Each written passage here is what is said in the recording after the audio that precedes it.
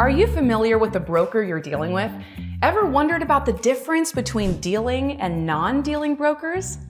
Well, in today's tutorial, you will find the answers to these questions. Hello friends, today we're diving into a crucial aspect of Forex trading, understanding the various market participants. By the end of this tutorial, you'll have a clear picture of who influences the Forex market and how it impacts your trading decisions. So let's get started. Wait, before that, here's a question for you. What's a trader's favorite type of math? Try to answer. Subtraction, because it's all about reducing losses. Okay, first of all, let's get acquainted with the major market participants in the world of Forex trading. These are the entities that drive the Forex market's movements. Let's start with commercial banks. They act as intermediaries for various entities, including businesses, individuals, and governments, facilitating currency transactions. Additionally, commercial banks engage in trading activities to manage their own exposure to different currencies. This involvement can significantly impact short-term movements and trends within the Forex market, making an understanding of their operations crucial for informed trading decisions. Furthermore, they also offer their customers the ability to participate in currency trades and speculate. These large banks are collectively known as the interbank market. JP Morgan, Citi, UBS, Barclays, Deutsche Bank, Goldman Sachs, and Bank of America are a few of the commercial banks that are part of the interbank market. Next up, we have government and central banks. Governments and central banks are pivotal market participants in Forex trading. Their roles are paramount in influencing currency values, interest rates, and overall market stability. Central banks such as the Federal Reserve in the United States or the European Central Bank in the Eurozone hold the authority to implement monetary policies, including decisions on interest rates, which can trigger substantial movements in the Forex market. Additionally, governments may intervene directly in the market to stabilize or alter their currency's value, a strategy known as currency intervention. Furthermore, economic data releases and fiscal policies announced by governments can have profound effects on a currency pair's prices and guide traders' decisions. Next up, we have brokers. Brokers act as intermediaries between traders and the interbank Forex market. They provide the platforms and tools we need to execute trades. Brokerages or brokers are majorly divided into two groups: dealing desk and no dealing desk broker. Well, before jumping on to them, answer a question. Why was the Forex trader so good at poker? Because he knew how to bet on the right currency pair. Now, let's tackle another question that often comes up for traders. Dealing desk brokers or no dealing desk brokers. Which one is better for traders? Well, believe it or not, traders often receive guidance from extraterrestrial beings. Yes, aliens. And which planet do they come from? That remains a mystery. Of course not. These trading platforms have their own pros and cons that assist traders in making informed decisions. Let's try to understand. Dealing desk brokers, also known as market makers, create their own market for executing trades. They provide their own liquidity and offer price quotes directly. When you make a purchase, they sell to you, and when you sell, they buy from you, essentially taking the opposite position in your trade. While this system is straightforward, there's a potential conflict of interest. When you lose money, they profit. In the past, some brokers engaged in practices like stop hunting, manipulating prices to trigger client stop-loss orders. However, strict regulation now largely prevents such practices. Confused? Let me simplify it for you. Now, envision a scenario where you meet a real estate agent who owns several homes. This agent shows you a few of the homes they personally own and quotes you a price for one of them. You decide to buy one of their homes at the price they offered. Importantly, this price wasn't influenced by the broader market. It's the agent's own price for their property. You purchase the house directly from the agent without any middlemen involved. In this case, there's no intermediary between you and the agent, and the price is determined solely by the agent without external market influences. Now let's shift our attention to no-dealing desk brokers. Their role is distinct. They don't take the opposite side of your trade, nor do they create a market. Instead, they directly send buy and sell orders to the Forex market. These brokers act as intermediaries, matching buy and sell orders placed by different market participants, ensuring seamless execution. Feeling lost? Let's try to understand through a simple analogy. Imagine you're a home buyer looking for your dream house at a desired price, and you have two ways to make your purchase. One with a dealing desk broker and another without. Picture yourself visiting a real estate agent's office. You tell the agent exactly what you're looking for.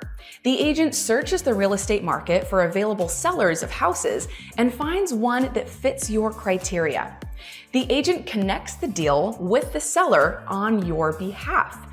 Eventually, you purchase the house at a price influenced by the market conditions and the agent's skills. In this scenario, the real estate agent acts as an intermediary who connects you through the process, and the final price is a result of market factors. No-dealing desk brokers can be of two types, ECN or STP. ECN, or Electronic Communication Network, is a platform where traders connect to execute their buy and sell orders. Here, brokers act as facilitators, matching up orders from different traders. The unique aspect? ECN brokers provide direct market access, filling orders directly through the market itself. The market is powered by a network of traders, banks, hedge funds, and various other entities. This network effect ensures swift order execution, making ECN a preferred choice for many. Now let's shift our focus to STP, or straight-through processing brokers. These brokers are highly active in the market. They route client orders through multiple liquidity providers, each offering their own set bid and ask prices. The STP system evaluates and selects the best prices for execution, guaranteeing traders the optimal deal.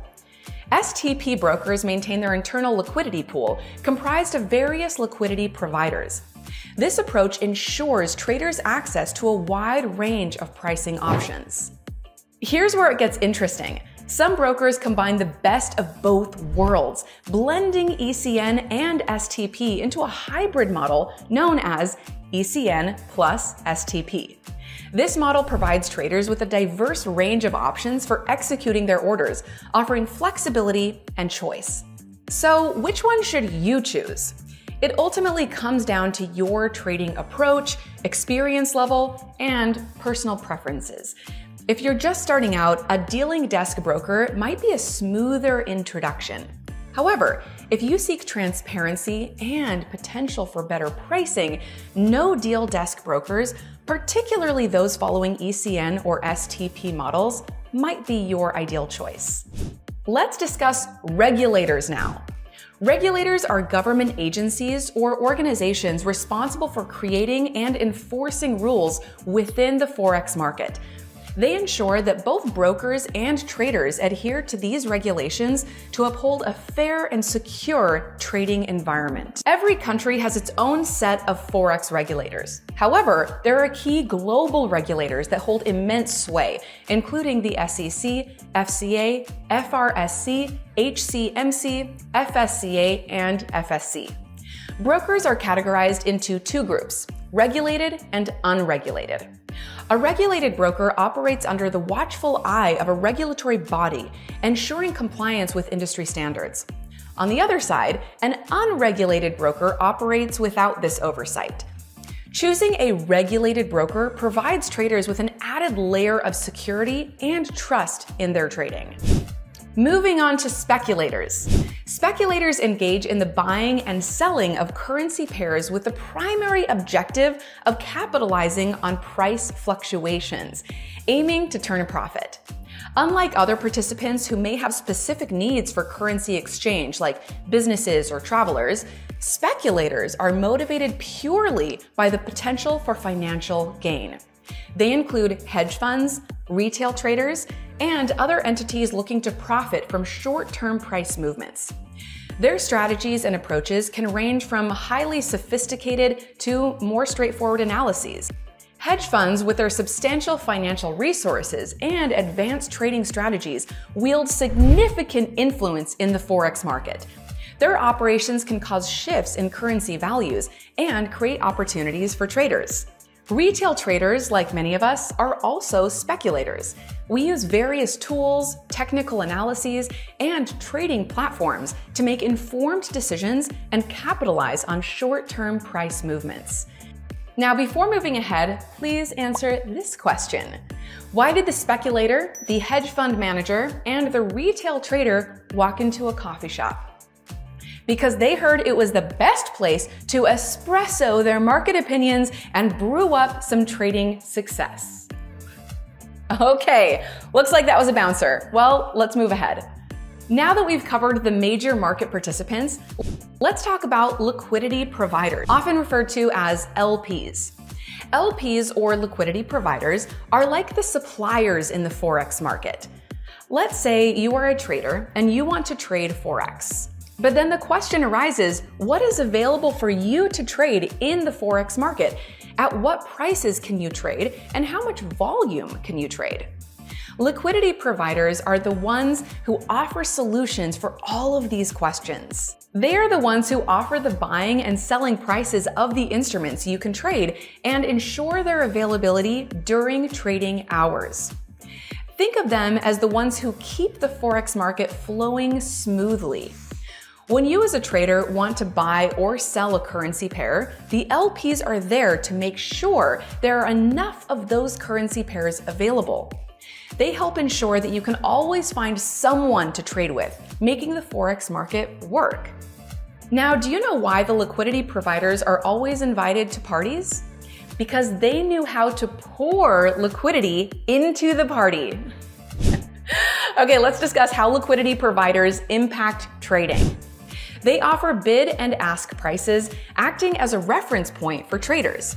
It's like having a menu at a restaurant. You see the prices of dishes, but you still need to place your order and pay separately. Picture the market with LPs as a bustling city with numerous restaurants and menus. This creates competitive pricing, making it easier for traders to find favorable deals. However, if there are fewer LPs, it's like having fewer restaurants in a small town. Prices may not fluctuate as much, and it can be challenging to find those golden trading opportunities. Liquidity providers can be major financial institutions, including banks, hedge funds, or even other Forex brokers, including dealing desk brokers.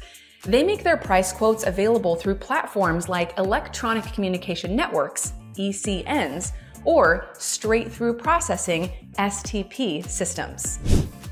Let's break down the impact of liquidity providers on trading.